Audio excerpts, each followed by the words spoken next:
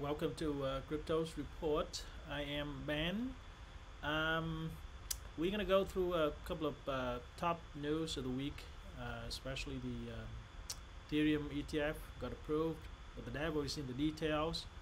Um, they might challenge it, but however, um, we it's the best time for retail investors now to get in before the institutions. It'll take a few weeks for institutions to really get their hands dirty with Ethereum. So that's really one of really the top news of the week. And then we have gold hitting all-time high, stocks hitting all-time high. It's all about inflation conflicts. We've been saying the same thing for many years. But the words of fiat is yet to come in the next few years, and then of course that will bring the best of cryptos. It's yet to come. We've got to be a little bit patient. For this cycle, it might last longer, and we can certainly call this a super cycle of cryptos. The 4-year cycle of Bitcoin is playing out and it's on track.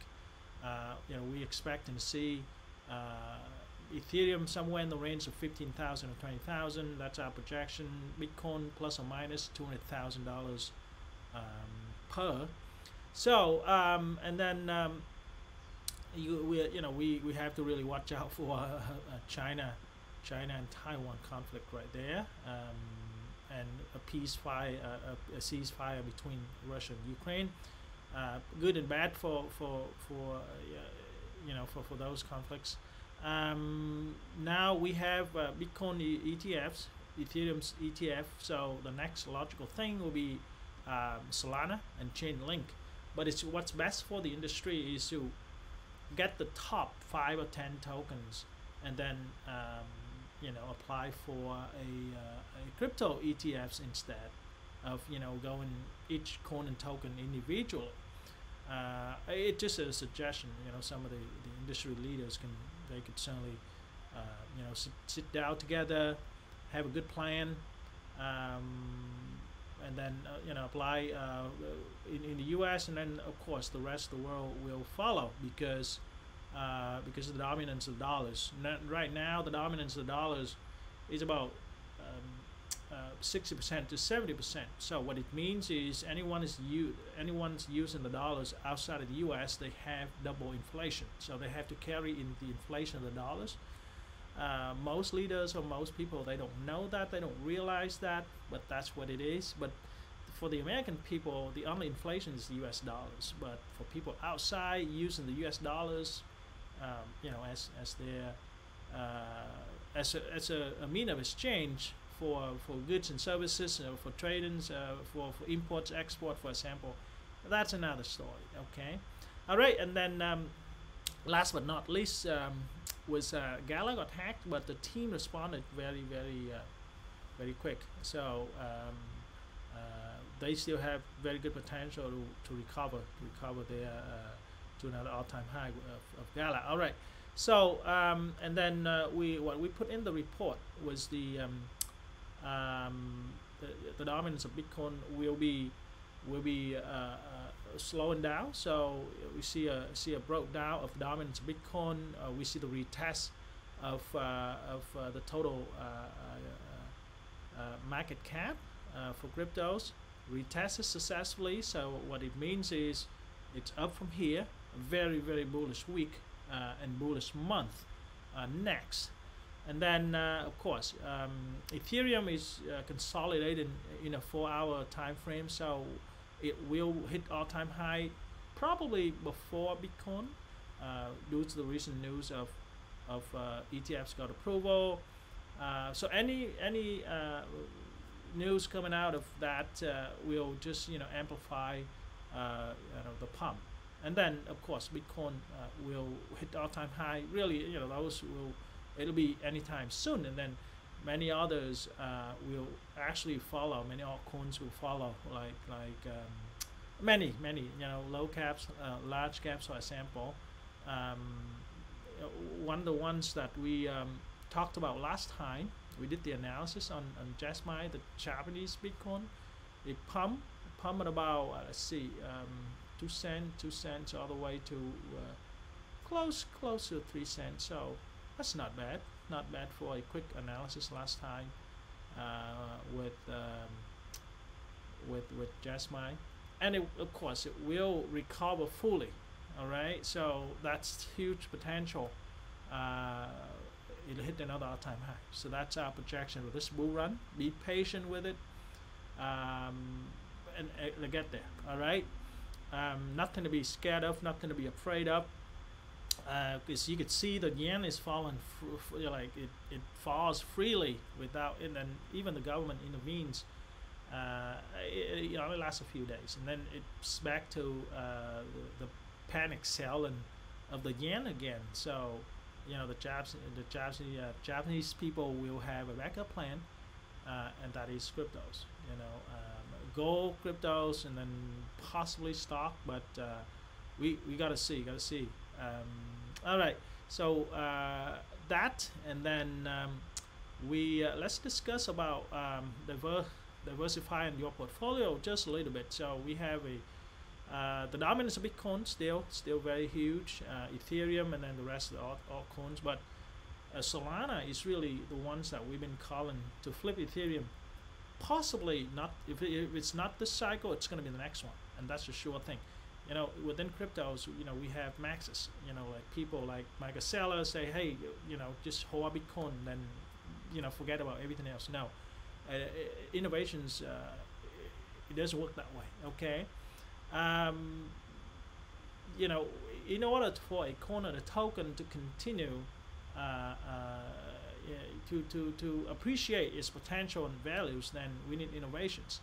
For Bitcoin, it has that first mover advantage, and now it's pretty safe for institutions to get in, so it'll get bigger. However, in the long run, we need a lot of innovations, not only on altcoins but also on Bitcoin, to continue that race of who's going to be the top one, who's going to be the second one. All right, so now it's very clear that Ethereum got a killer, and that is Solana, and then of course many others like TON from Telegram, for example. Those are the very potential ones that you can actually hold for a long time. Could be a couple of cycles, could be one cycle. That's really the least that you can hold on to it. And then the dominance, right? So we've been if you got the right one, you really don't have to diversify. Like 3 or 5 and stick to it. For example, you could see it right here. If you got Google, Microsoft, Apple, Nvidia, and Meta, for example, at the very beginning of Amazon, then you really don't have to forget about the rest of the ones. Let the traders battle it out instead. The same thing with cryptos, for example. If you hit it, you hear stories about the guy get paid 2 years ago with $80, now it's worth $2 million. It's more about luck. However, the point is, the hoarders will make the most money without doing nothing. Okay, if they got the right one. Remember, the right one is the key. The investors will get a very good piece, and then the traders will get quick profits, very quick, on a daily, on an hourly, on a weekly, for example. So, and then we need all of those. We need, for a liquid market to perform well, we need traders, investors, hoarders, and everyone else in between. And that's what makes the crypto very interesting, 24/7, and very liquid. We need that liquidity. All right. So let's get back to the ones that we're going to be doing a little bit of analysis right here. People, let's see what it's going to do here. So we see take a look at the 4-hour time frame. Let's hope that it's 4-hour time frame. We could see it. We see a little bit of a pattern. the key with technical analysis is to be able to see the pattern, and if it's playing out on a technical level, then of course it will carry that out. However, events and news will happen at any time, and if you can be able to catch those, then it's a perfect of both. Okay, sometimes, for example, for meme tokens, when it's very small, below 10 million market cap, or maybe even below 100 million, technical analysis is really nothing, because it doesn't apply to meme tokens. Can go parabolic. It can go beyond technical analysis. But for large gaps, sometimes we have to apply the technical analysis to make sure that we understand what's going on based on the news, the events, the tokenomics of such. All right, so, and the volumes on chain and off chain, it's just a lot. All right, so we're going to be using very, very fundamental analysis right here. We gave people below 4 cents a week ago, possibly 10 days, 7 days, 10 days, and projection was 2x, so it was below 4 cents. Now it's sitting around 8 cents, a little bit above, so like 2 or 3x so far. However, if we taking a look at 2 hours and 4 hours, we see a couple of patterns, which we're gonna do some drawings. And then if you take a look at the weekly, right? So we're gonna take a look at weekly and see the candle. All right, so see the each candle, it pumped about 2x. Okay, and this token is really very much related to meme. All right, meme token. So you can see the fluctuation is huge. If you can get in at almost at the bottom, you can do leverage margins or futures, but it's much safer with spots. So each candle, you could see it is about 2x. So next week, if it's gonna play out, we expect another 2x. So what does that mean? That means now it's sitting right at 7 cents, a little bit above 7.5, 7.3 cent as a support. Then it's gonna go to that 14 cents and 15 cents. Okay, we caught it right around under 4 cents, and we projected that it's gonna double. Now it's beyond that double. Now we're gonna see if it's, because next week it's gonna be very bullish, and next month as well. So the weekly is very, very good. It looks really, really good. However, gotta do the risk management properly to make sure if you trade futures, you have to protect your capital, because it can certainly go against you at any moment, any time, based on market conditions, based on the sentiment of traders, investors, such and such. All right, so if we go back to possibly it's playing out that 4 hour and 2 hour very, very well. So, but 2 hour would be very, very short. So we're gonna do a little bit of analysis on the 4 hour right here. You can see the bull flag, just a little bit.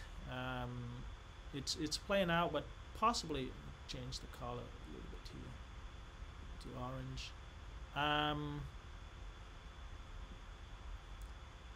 A little bit of see, it got a little bit of a fake breakout for some area, and then let's see here, just a little bit, right? So that's 4 hours playing out very well with that correction, a little bit of correction. You could see the fake breakout right there. Let's see, just highlight that one. Right, too short of a time for it to continue, and we're gonna see the same exact thing.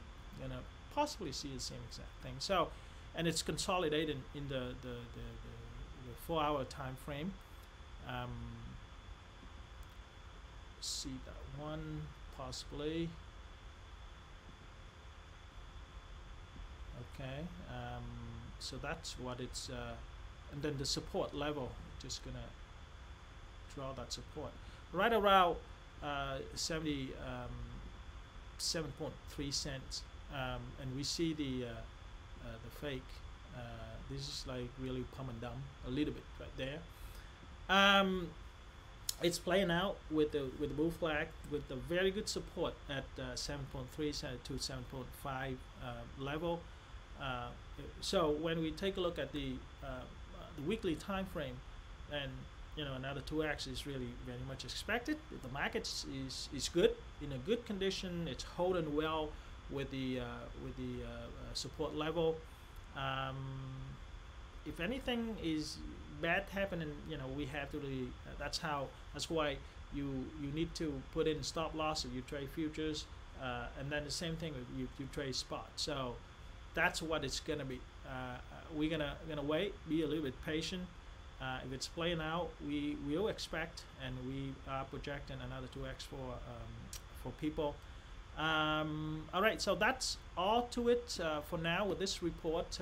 Other than that, we're gonna, as always, we're gonna publish another one next week.